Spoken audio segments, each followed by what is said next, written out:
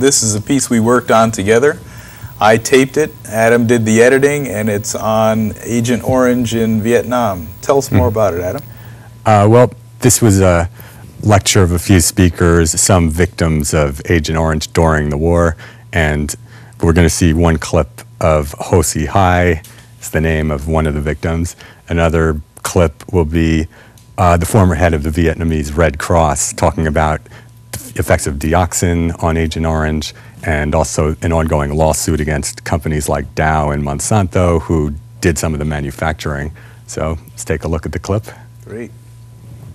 Và những nạn nhân trên thế giới, những ai đã mắc phải cái căn bệnh da cam thì đều cùng một nguyện vọng là phải đấu tranh cho hòa bình.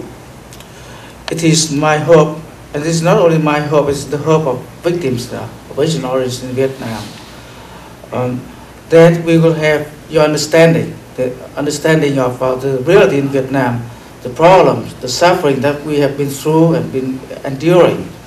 And I also hope that victims of Agent Orange in Vietnam will unite with victims of Agent Orange in the world to fight for peace, so that we won't have to see such things happening again.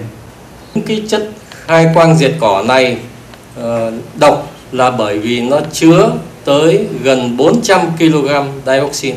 Such herbicides or defoliants were toxic or poisonous because they contained about 400 kilograms of dioxin. Có nhà khoa học tính ra là không phải như vậy mà 500 kg, có người tính tới 1.000 kg dioxin. But the number varies. Sometimes scientists came up with the number of 500, other 1,000 kilograms of dioxin.